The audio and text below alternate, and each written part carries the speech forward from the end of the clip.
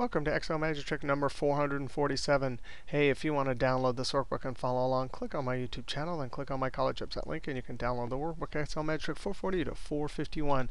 In this trick here, we're going to learn something very important about the and the or functions for logical tests. Here's the situation. We want to keep all of the records that are not colored red, and we want to delete these. And the criteria for the red here is if there is a CAPS and an MA for the same company. You can see down here we have a CAPS and MA, but they're for different companies. So we want to keep these. We want to extract the red. The red means get rid of them. All right? And so there's a bunch of records. This is just a small data set. This was a huge data set. So the first thing we're going to do is and I'm going to start in this cell here, because sometimes it's easier to start from the point of view when you have some trues sitting right next to you.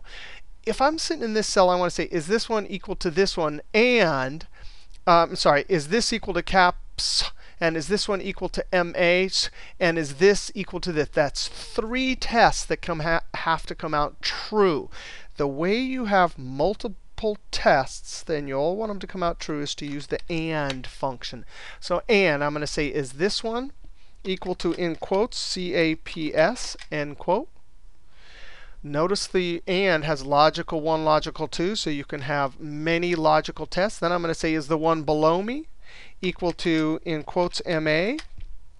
And then my third logical test will be, is this one equal to this one?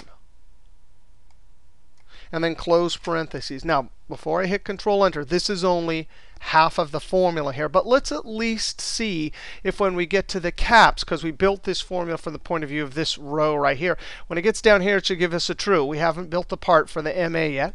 Control Enter. Let me just see if I can copy this down a few. OK, so it's given us a false there, even though we want to extract that record. So we need to amend this formula right here so that it says true here also. Now I'm going to just put this into edit mode. And look, what happened was when we copied down that C10, which is one cell to my left relative cell reference, it's looking at MA when I really want it to be looking one up. And similarly, this one right here looking one cell below needs to be looking on this row here. Now, I'm going to amend this formula. This and is correct for when it gets to rows with CAPS and relative MA below. So I need a second and here. And this and or the and for when we get to a row like this, either one of them can come out to be true, and we want a true in the cell. Well, the way you do that is with the or. The or, you can see logical 1, logical 2, just like the and. But all the or needs to deliver a true to the cell is one of them to be true. So I'm going to have my and, because all of these have to be true to drop a true into the logical 1. I'm going to put a cursor right there and comma. Now we need our second and we're going to build it from the point of view of this row right here. I need to say, is this one cell to my left equal to, in quotes, MA? And is the one directly above me equal to CAPS? And is this one 3 to my left equal 3 to my left and 1 above? Close parentheses. That close parentheses on the and, close parentheses on the or. And that is our formula that will work. Control Enter. I can click and drag it down. And then up.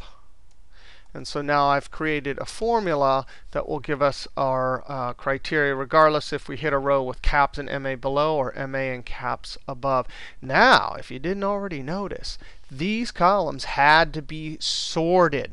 So I had to sort on this column A to Z first, and then I had to sort over here. So notice how they're all forced. And then I need to sort A to Z here secondarily. So minor sort, major sort. Now, what do? We could copy, paste values, and then filter and extract. You know how I'm going to do it? I'm going to do it with advanced filter, because then we can just leave those formulas there.